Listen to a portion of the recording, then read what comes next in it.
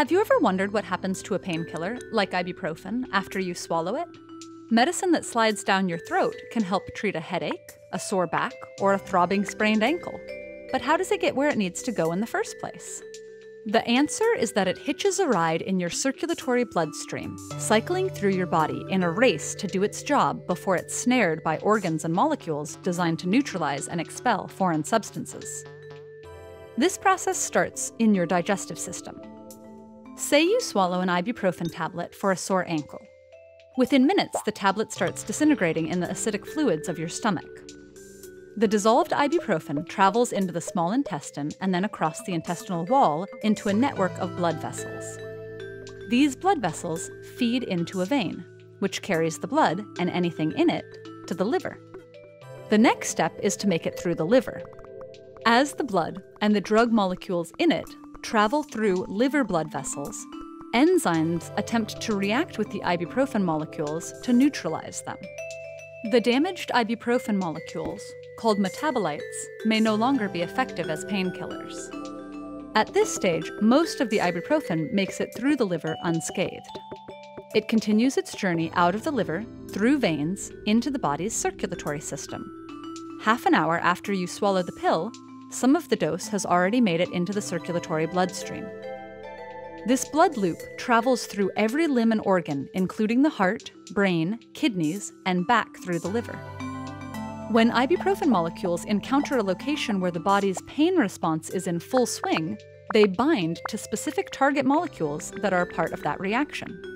Painkillers like ibuprofen block the production of compounds that help the body transmit pain signals. As more drug molecules accumulate, the pain-canceling effect increases, reaching a maximum within about 1 or 2 hours.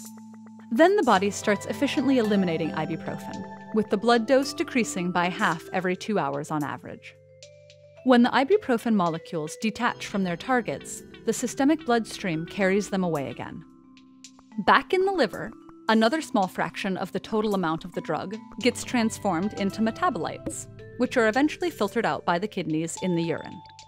The loop from liver to body to kidneys continues at a rate of about 1 blood cycle per minute, with a little more of the drug neutralized and filtered out in each cycle.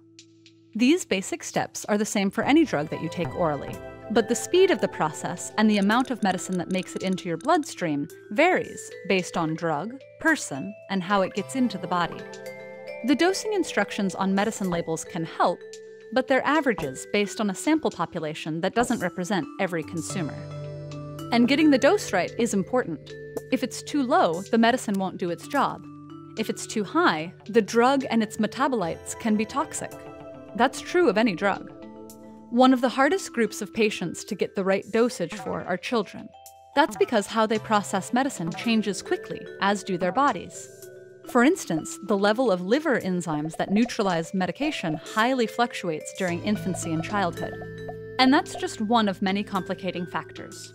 Genetics, age, diet, disease, and even pregnancy influence the body's efficiency of processing medicine.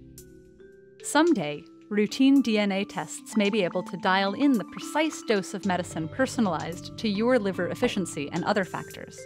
But in the meantime, your best bet is reading the label or consulting your doctor or pharmacist and taking the recommended amounts with the recommended timing.